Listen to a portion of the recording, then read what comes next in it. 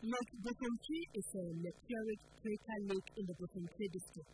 The lake basin and its catchments provide examples of lake ecosystem with a unique blend of species and habitats, including wetlands, forested cattle, marshes, and grassy regions.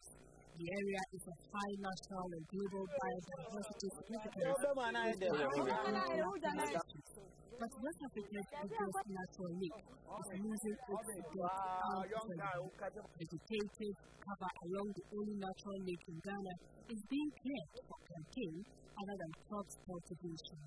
Large acreage of land across the 22 communities along the lake have all been cultivated.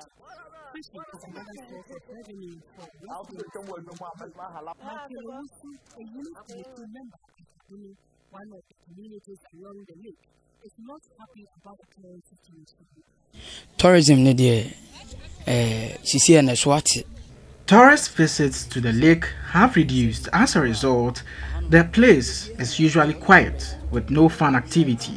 Yet, the fee to the site is high.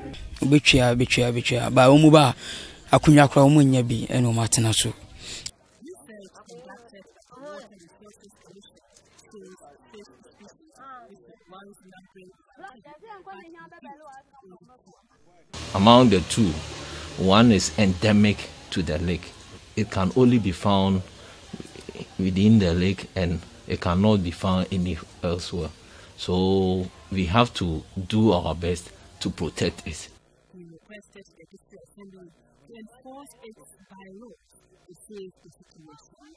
Chemicals used on the farm are washed into the lake, destroying living organisms which are already exposed to excessive sunshine. We have now put up a bylaw whereby 100 meters from the bank of the lake is now a buffer zone.